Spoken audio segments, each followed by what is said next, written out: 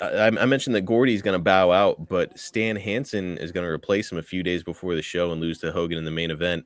Jake, have you spent much time around Hansen? Oh yeah. What can you tell us about him? Oh, love him to death. Love him to death. Very scary. He's another one of those guys. You say raw bone, nasty, tough as nails. Like, Yeah. man, Both that times is nailed. my God, as tough as they come. Have you worked with him? Oh yeah.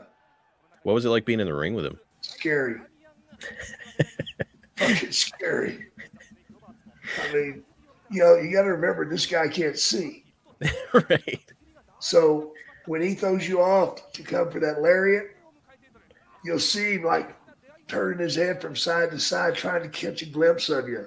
Oh my God. He just fucking rips it.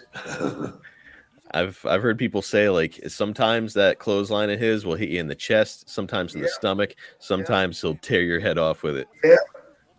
Yep, I've been in a couple of those.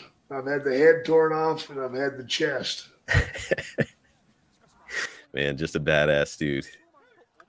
Absolutely.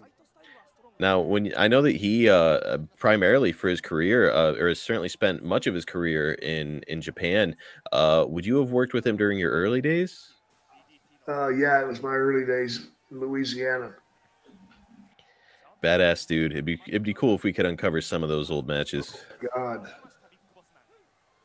I might be scared to even watch them. This is give you a concussion just watching him tear your head Yeah, off with those. yeah. Hey, it could happen.